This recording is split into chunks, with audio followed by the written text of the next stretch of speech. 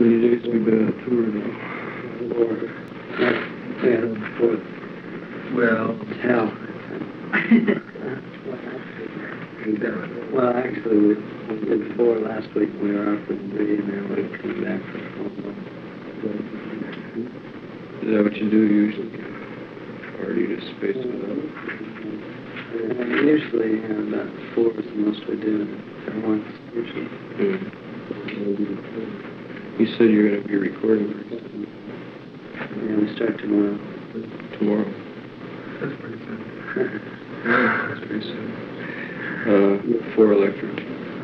Yeah. Are you happy with Elektra as a company? Brilliant machine on it. Because they feel like, they signed us when we were nothing, so they deserve something. We feel that we made the whole company.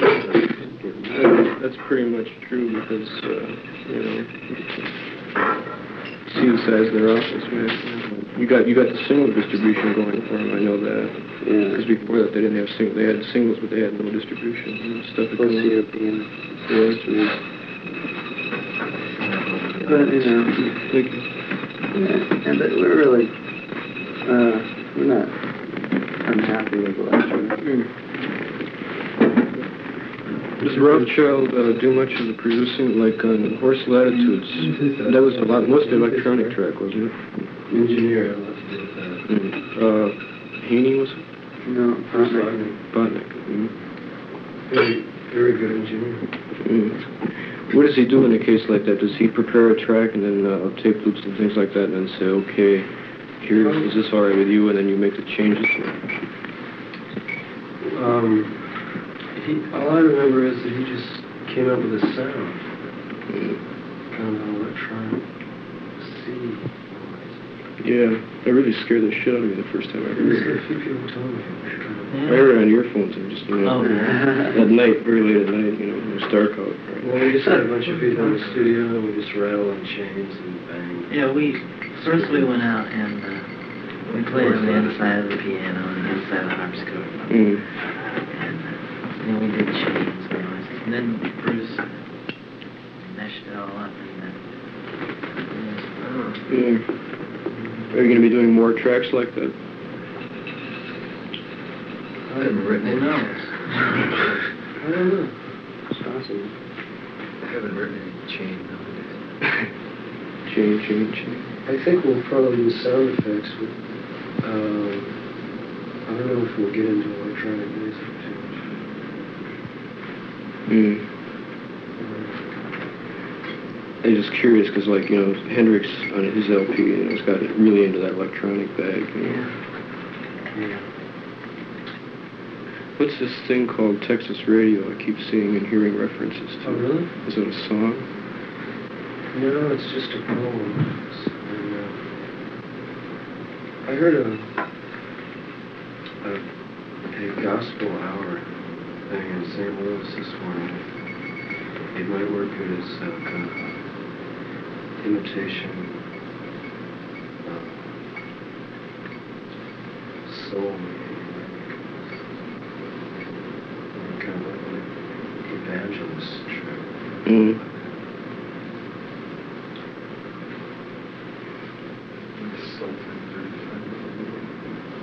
You got any more long tracks on tap? We might have one on the next album.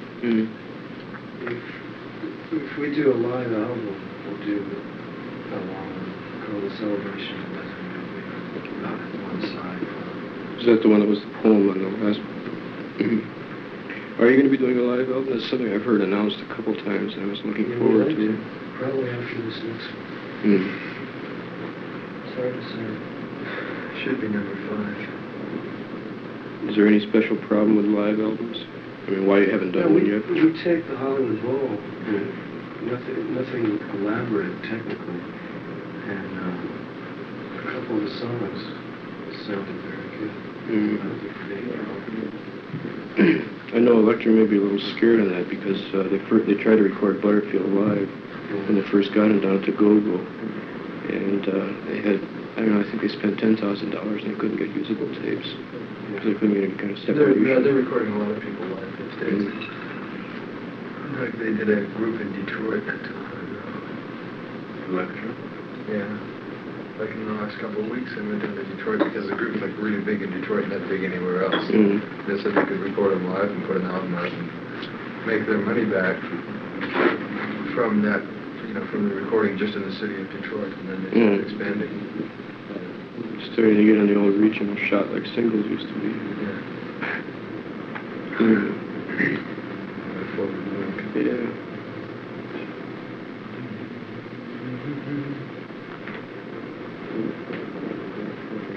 So you're satisfied with Rothschild as a producer?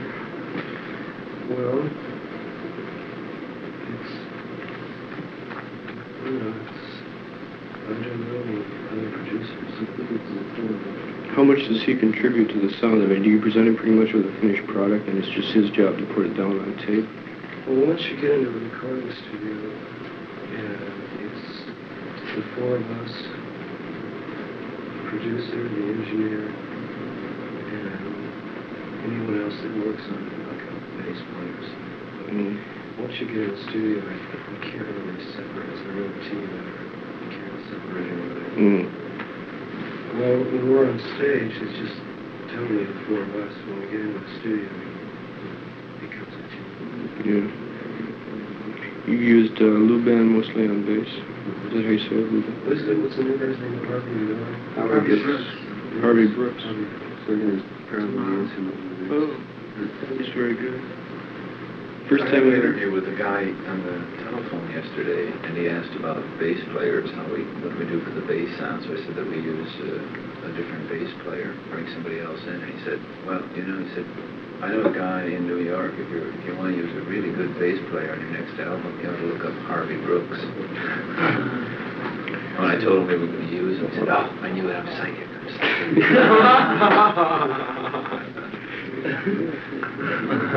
The way I first heard Brooks was at Dylan's sessions for Highway 61. There was this guy sitting out in the studio, this sort of weird cat wearing a t-shirt and shades and this little funny goatee, you know. You still got them. Yeah, and somebody, you know, all of a sudden, everyone realized that no one knew him, you know, and people were starting asking, who's that guy, you know, is he a friend of yours? No, is he a friend of yours? No. And finally said, somebody went out to him and said, you know, what are you doing here? He says, well, Al asked me to come down, Al Cooper. And so they had a session bass player there who was really terrible. You know, he just got some really ugly shit. And the next day, you know, Bob said, is he good? And Al said, yes. And he said, okay. And so the next day he showed up, and he did the Forest Hills thing, the whole thing. It's really weird. Paul Williams told me that he did he helped with the rifle shots on the Unknown Soldier. Yeah, he did. He was the only one that couldn't quite get him. Oh, yeah. I spent hours trying to do that. Yeah, he was... Because I was in New York about the time, just in fact the day the third album came out was the day I left New York.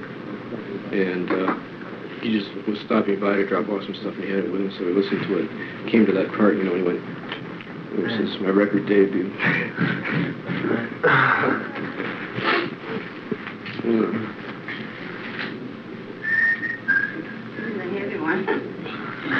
How's that magazine doing? But I'm going to have a little help setting it down someplace. Will you help me? You're going avant-garde. How about taking Chet a hold of Helms the is one editing it side? now. It's a little. Crawdaddy. And I've got changed to Paul Williams has gone out, is living somewhere in California without a phone, and supposedly writing a novel. And apparently he says he wants to get away from just the music bag and get into, How about right there? you know, more avant-garde things. This I brought you. So I guess Helms is editing it. And there's mustard, there's ketchup, and say on the turkey sandwich we didn't have any whole wheat toast. That's all I really cared about. Just wanted the bread.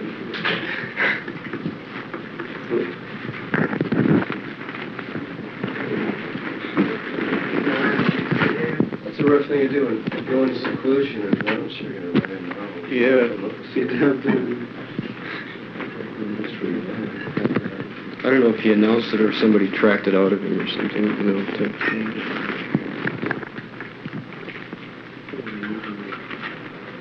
He's sort of an amazing little cat. This is background. He came from an eastern college. Yeah, Swarthmore, something like that, Pennsylvania, I think. And he was around Boston for a while because they used to see me play gigs in Boston. He'd be in the front row going, you know. He's really a nice, enthusiastic audience, you know. He's fun to play to. I'd pick him out front and play. I remember him at Undine. He had one night I was down to the Go-Go with him. The airplane was, you know, doing their first gig in New York, and he was like down on his knees in the aisle, with his eyes closed, swaying back and forth, clapping his hands. And the manager says, you know, hey, come on, cut it out. He says, what do you mean? You know, they need encouragement. You know, this is a bad scene. They need some encouragement. You know? Where are they from? At the Go-Go. Yeah, Howard Solomon. Solomon says, you'll have to cut it out. You'll have to leave. There's a big screaming fight. You know? Pay attention. Who was playing? The airplane. It was really a cold scene. You played, have you played the Go-Go? Just the scene mostly? On being the scene.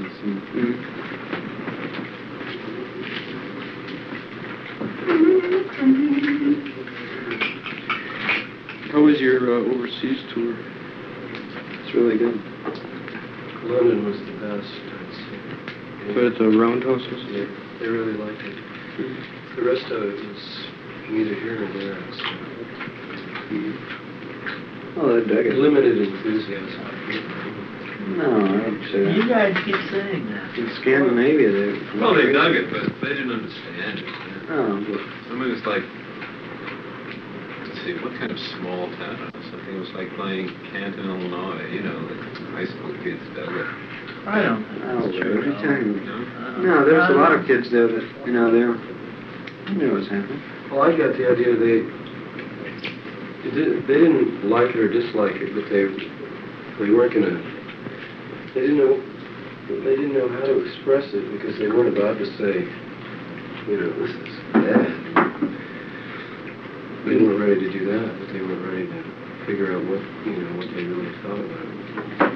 In the English press I've been reading, there's been a lot of, there seems to be a very nationalistic feeling. In other words, they're very much against American groups. They keep putting on anything underground or avant-garde and say it's a load of rubbish. We got groups that are 10 times better.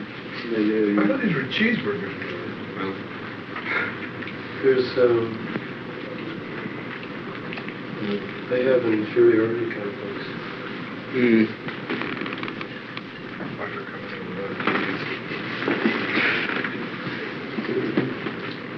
Although they did have some really good groups there. We've never heard of over here.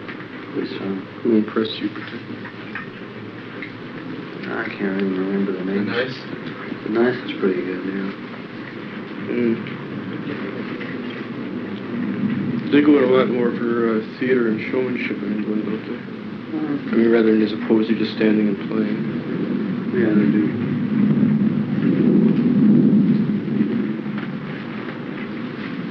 It's one reason why they're successful over here and they're live performances.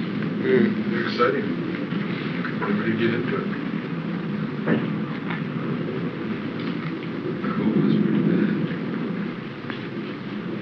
They really take music seriously over there. It's not just like the province of children or something. A new album is like a new book or something. Discuss it. It's getting to be more that way here. I mean, like Crawdaddy, for example. Oh, I must admit, there's parts of Crawdaddy that I've read. There's one review of a Hendrix record I've read 4 times, and I can never read it all the way. I mean, I can never find out what's happening. It just keeps spinning me off the page. You know? I have no idea what it's about. It's like those, French film magazines, that are so involved that you have, by the time they're translated, you have absolutely no idea what the guy's talking about, if you did in the original.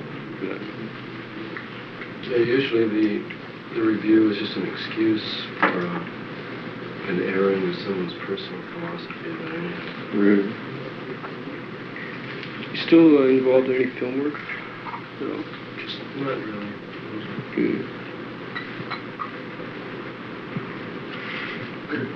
We're interested in it. Well, whatever happened to that film that Unearthed did for one of the tracks in the last album? I don't know. I saw a rough cut of it. I don't know. It was just 8mm. Right. I think it was upprinted to 16, because I saw it at Pennybaker's in New York. Did you like it? Yeah. I never saw any of the others, but I saw that one. I think it was Not to Touch the Earth. Was that it? Mm-hmm. I don't know. I never even saw it. Could have been 5 to 1.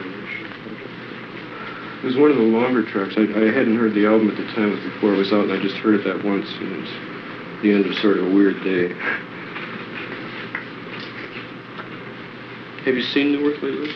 I hear he cut an album. That's what I'm trying to track him down. I've got a friend in California looking for him. Was it probably an album? I don't know if it was Elektra or who, but singing and rapping. Really? I'd like to hear that. Oh, I gotta hear that. I've got an old tape of him doing a song called Cowboy Boots. I used to run around in my cowboy boots and going down to Hollywood in my cowboy boots. I'm going to get married in my cowboy boots. I'm going to be a great screen lover in my cowboy boots. It goes on for like 25 minutes. Sounds like a good song. That's so good. Here. Has any of the promo films ever been on TV? Like Universal Soldier? In London, they really did the Unknown Soldier film. Some TV a couple times. All over Europe. They've got more market for it. There are more pop shows, don't they? They got less TV. They got less censorship. Anything. And they've got less money to put out the bullshit TV shows that the Americans do, so they grab hold of something that's interesting and put it out. Plus, they dig anything vaguely anti-American.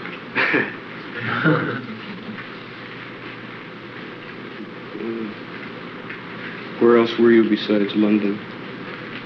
Frankfurt, Amsterdam, Copenhagen, and Stockholm. How was Germany? Noah was telling me Redding was telling me some pretty horrible stories about it. Yeah, it's not too great. He said it's worse for an Englishman. It's like if you're English in Germany, they just want to kill you flat. There's nothing happening. I heard they dig the Beatles. Like Copenhagen and Stockholm have, underground and all that. Germany is just nothing.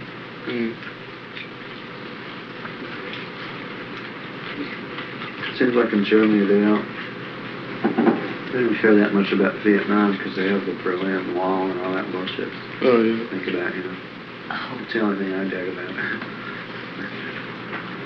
Didn't keep bugging us about war. What sort of material for the next album? Anything? Any departures?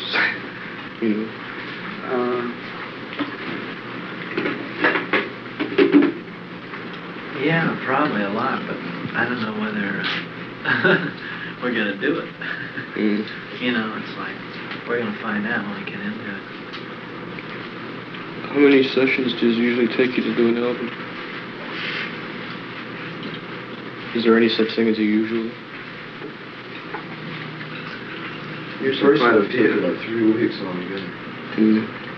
Second one took about 3 months. The third one took about 6 months. Yeah, it keeps taking longer. That's what I noticed, man. The first one we just went in and we did it in like 8 straight hours. Right. The next one it was 3 sessions of 9 hours each. And then it kept getting longer.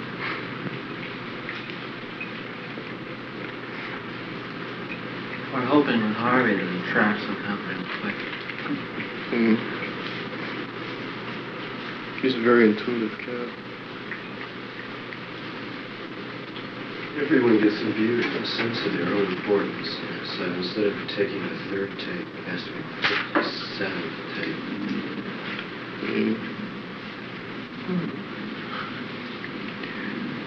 Do you do any tracks live, or do you do all the vocals overdubbed? Both ways, but more and more later. Was the end done live? That one was done live. Yeah, it felt to me like it was when I heard it, because everything just, you know, so much together, the kind of thing that you don't get. Yeah, I really did. The first album is still, I think, you know, my favorite of all of them. I like all of them. Couldn't choose. I think the end is pretty good. We have a version that was recorded at the Hollywood Bowl. I think it's like the end a year later. It's very interesting. Yeah, that's one reason, you know, I was trying to get Elektra to do a live LP of Koerner. You've seen Koerner live, and you know the difference between his recordings and the way he does them live. It's just something you can't get in the studio, but they would never do it.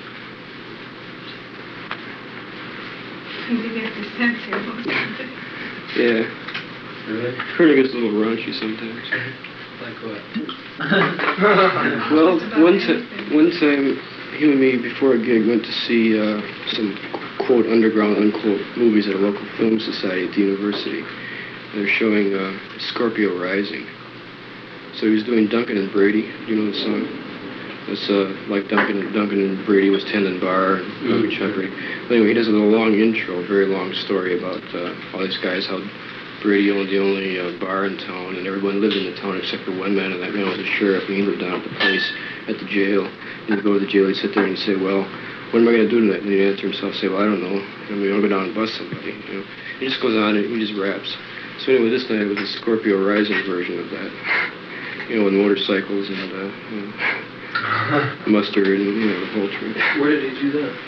It was, you know, just a local coffee house we used to work in. You guys work clubs much anymore, or is it mostly concert dates? It's all concerts. Which do you prefer? Oh, we haven't done a club in so long, I don't know. That would be now. One advantage clubs have is you can practice for an audience. And in concerts, it gets hard to do that. You only have about an hour, and people want to hear what they're used to hearing. So you find that you have to do most of the numbers from the albums and things? You don't have to, but it makes everybody a lot happier. Like tonight, will you be doing much new material? We'll do a couple new ones.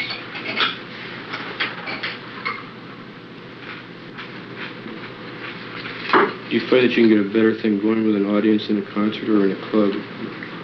Well, a concert is just this crowd phenomenon. Whereas a club is more of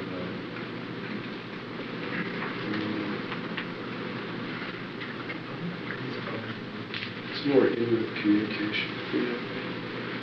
I guess in a way it's two different kind of trips. It is. In a concert also more stagey and more extrovert. More extrovert. In a club, you can get very personal. Also, clubs are good because people dance right in front of you and you get that energy. Yeah, that's one thing I was thinking, you know, like, you know, people say that, like, for instance, it's hard to dance to Hendrix, but I get the feeling that he would prefer to be playing for the audience, just moving around and doing something instead of just sitting there going.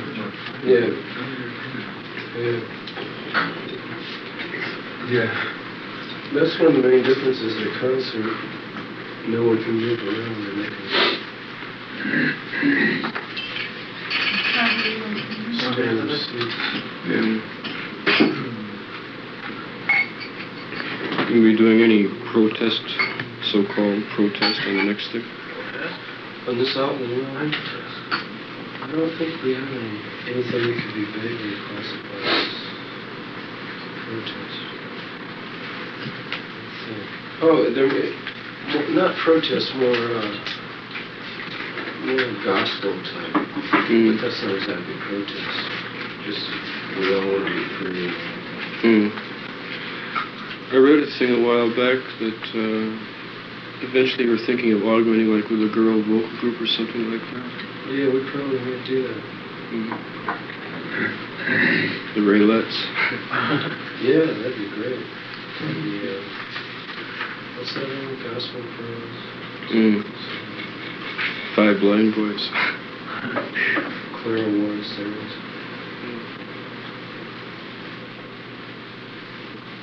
So is the music moving more towards gospel, or is that just?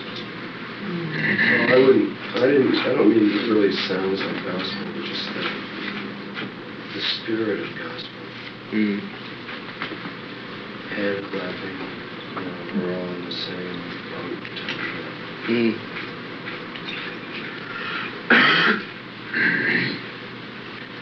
Are you still as interested in music as theater rather than just music?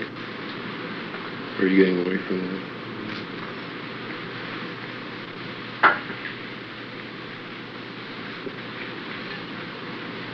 Well, we've done so much talking about it, I guess we're going to have to come up with something.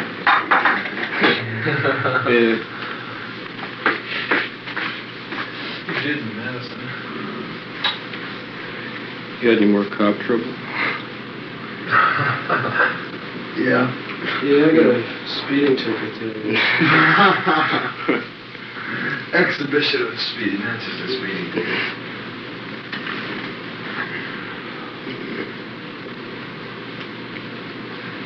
Just out of curiosity for myself, did that help or hurt? That I busting think you even. if you only do it once, it helps. I think if you start doing it over and over, people think you're some kind of a pervert. Once is fine. Did you lose many gigs on account of it? I don't think so. No, but you have a lot of trouble with them. Last night in St. Louis. Read him that writer. Well, I got this little letter from our agency. We got it from... Is it true we can't play in Phoenix? Yeah. Why? It's a great tool. Well, that's what Green told me. That wasn't our Here's my fault. green envelope. Why? What happened? He's one on the Well, you floor. caused a near riot. Well, Jim kept saying, I want to see Phoenix flood out. Oh, yeah. Yeah, come on, you guys, you chickens. Come on, it's the last time we're going to be here. Let's charge the stage, boys. Yeah, well, you guys are worse than newspapers, because I didn't say anything near that. No, It's he so did, stuff but like it hardly stand it. It's terrible.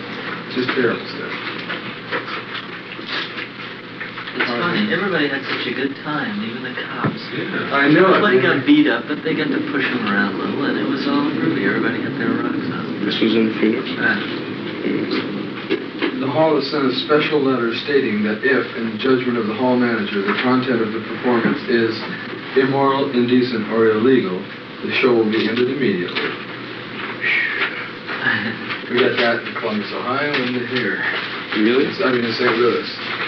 See, the thing is, there's like a hall managers association. Yeah. And they all get together and decide what groups they like and what groups they don't like. And this association sent out a letter, which I'm trying to track down, stating that the Doors are troublemakers. So the promoters have had to do a lot of pushing and fighting to get into the halls. And make personal guarantees that if anything happens, they'll be solely responsible for it. They almost had that kind of problem here because of the Hendrix thing last week. The guy almost canceled out the hall because he said, there's thousands of dollars worth of damage to the auditorium, which is a bunch of shit. They don't do anything. They never damage anything. All The they kids do is steal finally get up the there, they equipment just because go, they want oh, souvenirs. they don't do Yeah, so a railing one of the aluminum railings got bent, and a chick got cut a little bit and somebody fainted. And so they were, big thing. The thing is, they always seem to hold the group responsible for that. They don't hold their shitty security forces Right. responsible for it. Well, In New York, it wasn't the manager's fault. Yeah, because he loosed the security. The promoter had it all set up, with guards in the aisles and, facing backwards and, people watching. With clubs and all. I don't know what clubs, but, just there so that if anyone tried to charge the stage, so to keep everyone moving back instead of forward. well, we travel with our own security people to make sure that kind of stuff doesn't happen. And so at least more to make sure they don't get on stage. They can charge all they want, but if they get on stage, then, the group and all our equipment and everything else is in Right. danger. I read something about that. Some cat attacked your equipment somewhere after Long Oh, Island. in Singer Bowl, they were trying to run off with our amps. These chicks, one on each end of an amp. That was funny. It was pretty weird. But, we've got a lawsuit pending from Singer Bowl because a cop struck this chick or something. you know, there was a nothing big happened fight until the group was afterwards. off the stage. We go and off then the they started stage. busting 10 up minutes chairs. later, they started breaking chairs and going crazy, and so we got a whole bunch of trouble. We got a terrible review. Got council over for Well, we got. Hey, last night was really weird. You know, just before we started, the big fat cat, whatever his name is. What's his name? Camel. Oh, Camel. Cam. So he comes up to me and he says, whatever happens, you're on your own. There aren't any police here tonight. And I looked around and it wasn't a cop Right. in sight, you know. Yeah. But So two kids one girl came on runs stage. And all of a sudden, a door opens and 20 of them come running With out. their hands Well, on you know the what that things, happened? you know, ready to do It all it. happened because well, first of all, I came up and I said, who's were the people that are guarding the stage? There was Boots and Cam and 2 cops on each side in these little rooms. And they weren't really guarding the stage, they were just kind of hanging out. But And doesn't Bootsy said- Boots and Cam tell all those That's what cops? I just told, Yeah, I that's don't what know we're really what's going to get into it with George. Oh, you've got to. I could write him a letter about 4 pages long. But anyway, so we have these 2 people that are supposed to, their job is to meet with the security force and set them up in the positions they want them and give them instructions on what to do if what happens. Well, We hired them. They're there's- private detectives out in spades. And they're intermediaries between us and Well, that the happens. See, what police, happens, you I know. want to who's to forget. And they're really groovy. They cool Just them gives a all really out and weird say, good let them stage. run up it. And so we warned the police and everything, and they called in more enforcement. And we got the ushers all set up, and pretty soon we had about 10 or 15 people on each side of the stage ready to help. But that was about halfway through the set, because when it started out, there was 3 people on each side of the stage to push people off as they came. And the stage was like 70 feet across. Huge stage. Hey, I and the didn't- kids are this far from the stage is that high, and there's a step right here. They get in that stage in a flash. Yeah. Unbelievable, and I just... Why was the vocal PA so far away? I Because think that's that, the way Vince does it. I know, that's but something this because of time they Vince. were really far. Well, that's because there was people all in. Yeah, that's a big place. I know, You gotta but cover a very man, wide it was area. like the PA was down the block and we were over here. Yeah, well, that's, the monitor has to be placed differently, but those... I actually used as PA also. For Yeah. the middle people, you know. Yeah. Rather than having low volume and in the middle feeding back, you know. Yeah. It's better to have them out of We get pretty good sound in most all the halls we played. As a matter of fact, the voice is usually louder than the instruments. Well, We the last have, few gigs, it's been a drag. You know? well, we It's kind have- of drag from where you're sitting, but I have never heard the instruments overpower the voice. They don't, because we have 1,000 watts for the voice and 600 watts for the instruments. It's also the audience. If they keep quiet, you can hear it. You can hear a pin drop. If there's a lot of chatter, And it breaks it up. Do you carry your own vocal PA? Yeah, we just use... carry anywhere from 1,000 watts to Hollywood Bowl, it's 5,000 watts. Never. We just did a big scene at the Hollywood Bowl. We had 54 amps on stage. Just, it was a whole wall of amps. That made for a very good look. And it was up to about 2.5. You could have deafened everyone in that place. Right. Probably. It was unbelievable. But the thing is that almost any hall in the country doesn't have a decent PA for a group that puts out the Power of the Doors or something. Or Plainer Hendrix or anybody Yeah. puts out. So we just have, what we use is the same things they use for instruments. They have just the amps, and it's run through a mixer and into the amps. And so you got 4 on each side, 4, big. 2 of them have 215s on a horn, and 2 of them have 212s on a horn. And it'll cover, there you're matched. The vocals will cover anything the amps will. Do you mix from out front then while the show's on? Vince mixes from behind you. It's not headphones. Mm. But actually, he usually just cranks the voice up full blast. Yes, it just puts the voice to feedback on the instruments. But I've had a lot of times where I've had to tell Vince to turn up things, because sometimes I can't hear the instruments. And the voice is so loud all the time.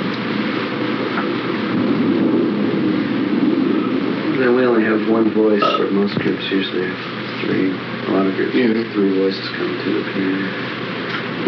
What's your biggest single problem with tours? Our biggest Yeah, do you have one single thing that you can name? Traveling, equipment, people? I'd say boredom. Boredom. All the time you spend in routes. Just that you travel about 12 hours a day to get to a place where you play only for an hour. Yeah. Well, like in this tour, we're traveling from about noon till 5 every day. which kind of occupies the afternoon, but it's still pretty boring. Yeah. There's nothing, you know, what is there to do in Milwaukee or Madison or Minneapolis, right? Right. So you just read magazines. What's there to- yeah. Yeah.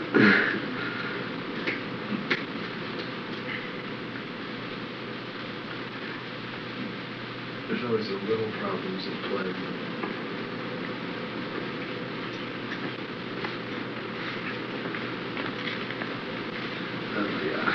Do you have much equipment hassle, generally? Our contract usually covers the fact that there has to be a big truck waiting at the airport for the equipment and this, that, and the other. So Yeah, there's no problem. it's usually the airplanes breaking the stuff up that's the worst. But we have a really good You equipment ever watch manager. those guys on the belts? Oh, God. Unbelievable. They hold the thing this far from the belt and go, snap it down. Just break the shit out of everything we have. Luckily, our guy is really good and he can fix almost anything we've got. Yeah, Vince is the genius of the industry. Every gig we've ever played, the promoters go and say, where'd you get that guy? Because, you know, like Robbie's amp was blown a couple days ago, his Power Plus unit. They dropped it, everything, all the, I don't know what any of the stuff is back there, but all those little things in the back that are all wired together were just lying around. Vince is working in darkness by hand. And all of a sudden, buzz, it's on. Yeah. He's one of those people that just knows how to do it. When you write, do you just sort of write and then later sort it out and say, okay, this is a song, and that's a song, and this is a song, or do you sit down and write a specific song? Well, it happens that way in a lot of other ways. It's always hard to remember once the song was there how it got there. But just the ideas come from everywhere somehow. Actually, once an idea comes, it becomes a song pretty fast. It just takes a few times. Do you have an idea for like a melody and things, or when you write? Sometimes. I don't actually. I did most of my writing in a short burst of a few years ago. I haven't written too much since then. Robbie's doing a lot of writing now. You write words and melody both? I usually start with a melody and then get the words. Yeah. Or I take some of Jim's words and do a melody to it. I just like looking at Not to Touch the Earth, the way it was written down. It seems sort of in a pretty free form. Yeah. But in the song itself, it's very tight. Everything, the structure is very good. It flows together. Well, usually, once like the end, when the music's over, Not to Touch the Earth, 5 to 1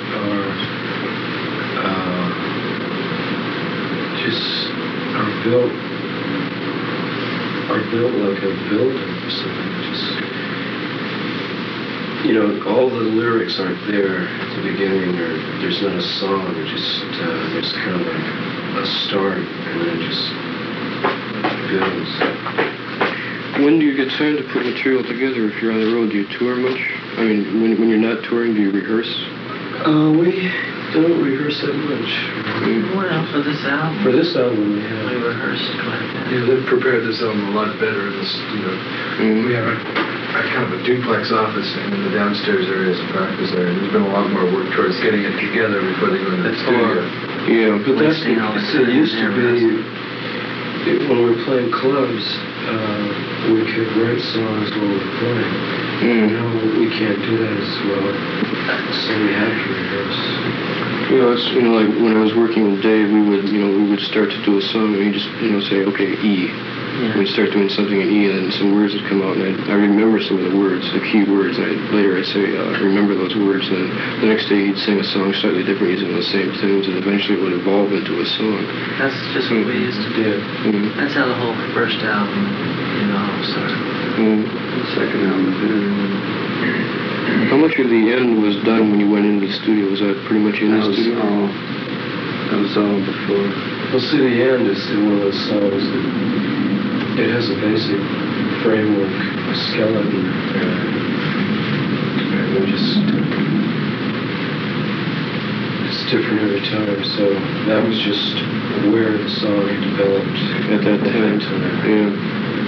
That's the hard thing. I noticed there was an interview with Rothschild and Crawdaddy, and he said that the song develops that way, and then you catch it at the peak of his performance or something. And then once it's caught, it sort of tends to remain that way. Like you mentioned that you guys were sort of performing it more or less as it was on the record. Well, it's still changing, really. I think it's better We now still, than it when was we on do the play, record. we goof around with a lot, you know, improvise with words and lyrics. The riffs in there, was that influenced by Indian much?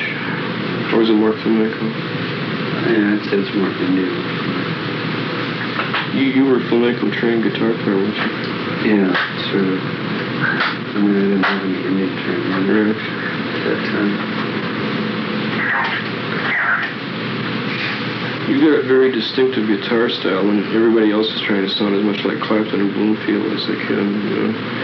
And is that due to the flamenco thing, you think? The Indian flamenco thing? I'd say so. I'd say one of the main reasons that I sound that way is because I don't use a pick. You don't play all fingerpicks? Yeah, I use finger. Yeah. And I try to get it. Sound I get. Most of my stuff I don't use the first time. Who are those people you mentioned? Clapton. Bloomfield. And Hendrix. Well, those they don't have organs in their groups, right? And they have bass, so that would be a difference too. Yeah. If you have a third, you can be real subtle. How hard is it, Ray, for you to think of, like bass lines while you're playing right-handed? Is it a hard thing to separate your head that way? No, I've been playing the piano that way, more or less, for a long time. I would just sit down and play by myself, and I would automatically keep a beat or a rhythm with the left hand. I always wondered how you did that. The only thing that bothers me is every once in a great while when you really get into those opposite times between one hand, like the bass is playing 4 and he's going just all over the place, and then I try to follow that bass, and that bass starts to rush a little, Right. but you can't help it, your mind isn't half. It's really insane. It's sort of like Indian music, because like in Indian music you have to keep track of the rhythm with one part of your mind. If you're the melodic instrument like a sitar or sarod or whatever, you have to keep track of the tal, the rhythm, at the same time be playing things, improvisations, which end on that particular thing, so you've got to, again, segment your head that way. We used to do that, Lenny Tristano, the white piano player. Really had a fantastic left hand. He was blind. That's why. Yeah. No, he was, yeah. He'd do just what you do sometimes. Yeah, he'd play a real strong bass line, and then he'd just play weird times and just flat. Do you guys want to go around and practice or rehearse? It's not, 6:15. 6:15. How'd you know? Psychic. You got it. I didn't even get away till 9:30 to play. I'm going about 9. The show starts at 8 tonight. So we'll have to leave here about 8:15. Who's playing with us? The Midwest Hydraulic. Oh. Who are they? No. Nobody. They did Albert this whole King tour. played with us. They're not really very good. And where? Phoenix. Phoenix? The group with Hendrix was what? Cat Mother and the All Night News. He's doing them. Yeah, he was producing Is or it something. other good? They're not outstanding, but they're very tight. They're very together, much more so than most supporting groups tend to be. We're trying to book some groups with us. They're trying to sort of educate the masses, trying to get Roland But Kirk. these promoters, like Scenic Sound, they're always interested in the drama. You can't. we want to get. What are they going to do? The promoter's going to feel the prices this group gets, and he's not going to want to put Roland Kirk on the bill. Why not? Because Roland Kirk's going to draw about 300 jazz fans. Who cares? We'll The draw. promoter cares because if he's investing 20 grand in this show, he wants to put somebody in that chair. But as that's long gonna as draw we another can, 2,000 people. Yeah, he's but- pretty assured that we can fill it. Why can't we have Jerry Lee Lewis and Roland Kirk? You know, really, That's the bill really, for the. really far out. Yes, That's what I the want. thing, you know. Jerry Lee Lewis and Roland Kirk. Yeah, but like, who are the Midwest Hydraulic Company? They're just an afterthought. Oh, yeah. Right, no, that's no, just, no. well, these Well, that's what promoters think happened the on this local tour. group is... No, I mean, we've never had the same group playing with us all the time. See, usually the promoter's position is, oh, hey, well, there's this local group, just like your Elektra recorded that group in Detroit. There's this local group that's big in town. And they got a lot of following. They played all the dances and all that BS. And they demand they either do them or that they cut down the guarantee so they can pay more for another draw. You know, I really liked that idea the other day of a young classical pianist, Misha Dichter. That's it. No. You think he'd do it? No, I guess not. I don't know. Somebody I saw might. him once, man. and- Rudolph Serkin's son, Peter Serkin. He might do it. Oh, that's ridiculous. Why? And you should see this guy, man. He's really incredible. No, but the kids wouldn't. So what? I mean, so at least they might dig Roland Kirk because he's so freaky, you know. Then they might start to dig jazz or something, you know. But this guy, they're just going to sit on some piano player. Yeah, but he really gets Yeah, it. He has the whole visual thing with his hair. Oh, he does? Oh, maybe. With his hair. It's getting pretty tight. Jerry Lee Lewis and his company. Yeah. Did you see Jerry Lewis on the Steve Allen show a long time ago? Kicked the piano bench out, somebody threw it back at him. It cracked me up. We were thinking of having a whole review, you know, from 1950 on it, you know, or something. It'd be groovy. Yeah. What type of music do you listen to? Just for pleasure. Oh, I don't know. You know, lately I've been just listening to a lot of Motown. You know. Do you have any favorites? People? Nothing leaps to mind. Has Dylan influenced you much when you write? Oh, excuse me. Sorry for that. Hate to disturb me.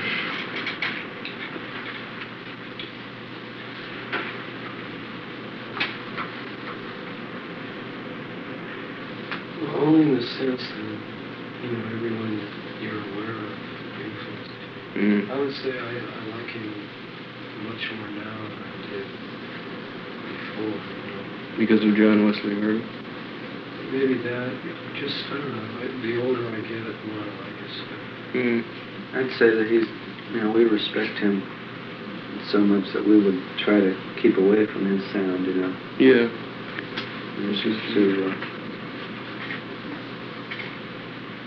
Have you heard the Banzo? oh, yeah. How do you think? How do you like that? Yeah, I like that a lot. I think the Stones are my favorite rock group. Have you heard their Beggar's Banquet? No. Well, yeah, I have. But just on tapes and stuff. I think it's the Titus themselves. The Titus there decided it's the cleanest blues song. It's more blues? Good. It's a lot of bottleneck guitar on it. Yeah, No Expectations is really pretty. I really love that. Jagger is, I think he's a genius for phrasing. So you don't remember what the song is about and the ideas, but you remember phrases, ways of singing words.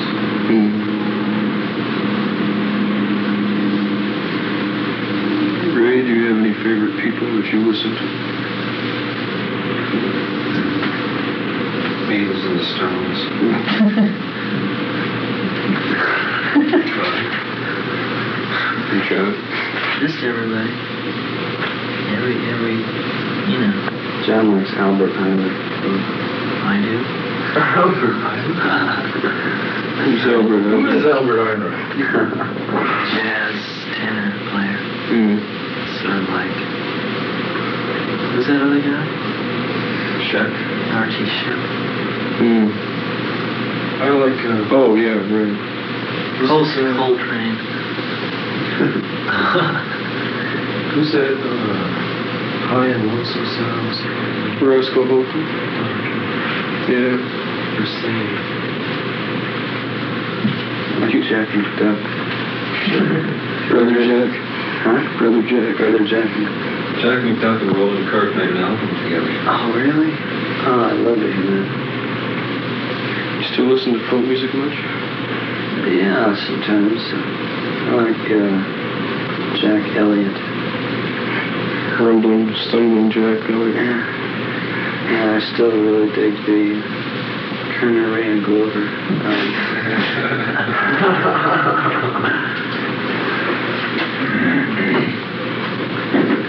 That was just a whole other era. I don't see why I couldn't come back there. Like that stuff on the first album, I think it's really, that could be popular.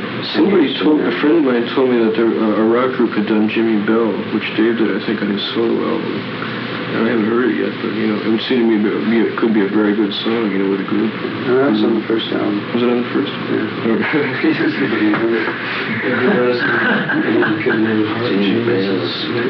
Harp? Not really. I think the best one I've heard probably is Junior Wells, but he's getting so hung up in that James Brown bullshit, you know. And he's doing more dance numbers and less harp playing. You know? What do you think of Jack Bruce's harp playing? You want an honest? Yeah. He's enthusiastic. But I don't really think he's really good because it's sloppy. You know, he's never really clean. He doesn't cut off at them. He just sort of keeps going. There's a lot of energy and a lot of sort of a speedy sound. But did you ever hear Van Morrison play harp? Them Mystic Eyes. Yeah. The first thing. Personally, it's great. I never heard him live. It's really good. Oh, you should hear him do Mystic Eyes in person. I'd love to. That's one of my favorite records. I got that. I just bought that record. What? Volume 1? No, the first one. Excuse me. Them. It's great. The Them's album, not Van Morrison's solo album. No. Are they still together as a group? Well, some of them, bass player and I guess the bass player is the only original one in the group left. He's got a band group going to Texas. In Texas? Yeah. What happened? He married to the governor's daughter. Yeah. Oh, yeah? Did you tell me that? Somebody else told me. By the time we made it to the whiskey, everyone was like the band. Al, bass player. I forget his name. Van really got fucked around by everything. Managers, agents. It all fell. Mostly got fucked around by that bomb. Man. Did you ever hear that Carol interview? They had an hour-long interview with Van Morrison, and it started, and it went like, yeah, man. Oh, yeah, let's play this guy. You know, well, you know, man. It's the worst thing I've ever heard in my life. And they went on with it for the whole hour. Unbelievable. I didn't listen to her anyone plays. As long as he has something to pour all that energy back into, he's all right. He could never really get a group together. He didn't know a good drummer or bass player or something. He just, you know. His first group was he was really brilliant. I think it was just a studio group that he used. Yeah, that group at the Whiskey was good. They were okay, but they're starting. I mean, Alan was good. You know, that drummer was hideous. You know. Yeah, but every once in a while, you know, like every other night for one They set, grew, it would yeah. just catch fire. And Ray wasn't too great on the organ. They all did what they had to. I kind of dug them. Actually, I like that dug group them better than any group I've seen. You know, I ran into that guy that took some pictures when we were all playing together in that one set when we all played at once. Oh, that was really. He still got some pictures of that. So bring them down. Alan and Van used to live with Sonny Boy Williams and Jimmy Reeves. Oh, yeah. I mean, John Reeves. No, it was Sonny Boy, I think. Sonny Boy was my idol for years. Yeah. And so I think they get the, well, of course, some people just like to drink, especially the Irish people. Really dig drinking. And some people don't. But they also get that from those old blues cats, the really jazz fans. Yeah, Sonny Boy, Robby from the band was telling me, one of their, Levon, their drummer, grew up in West Helena, which is where Sonny Boy did a lot of his gigs, always come back there, go to Europe and come back to West Helena, Arkansas. So they go and hang out with him, man, and he'd be drinking, like, a pint of White Lightning. And Robby said it's like the kind of stuff you take about one shot, when you're inside, you just go, and your head goes plunk. And he'd just be, just sitting there, like water, every day. I love that cover on that one of his albums, Down and Out. Yeah. Some cat lying in a doorway. Right. Where do they find that guy?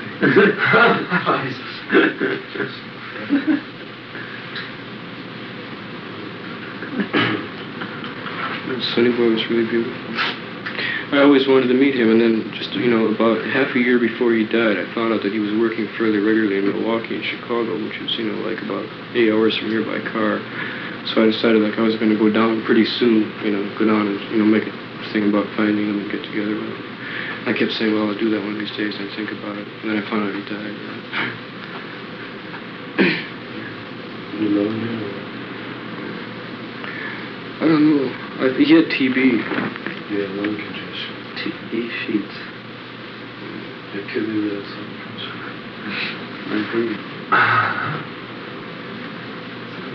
It's a very painful sound. By the way, in Marvel Comics they have irresistible Spanish fly spray for lures for fishing. I know that. Ancient formula, now legal for fishermen. Aerosol can. God. You got an idea. Yeah, like this guy told me about this Mexican waiter. No, he's actually a Tarahumara Indian working in a restaurant in LA. He told me about this, this drink, Damiano's. It has a worm in it. In a bottle with a worm. Yeah, I believe that. I've seen sake like that. So it's supposed to be an aphrodisiac,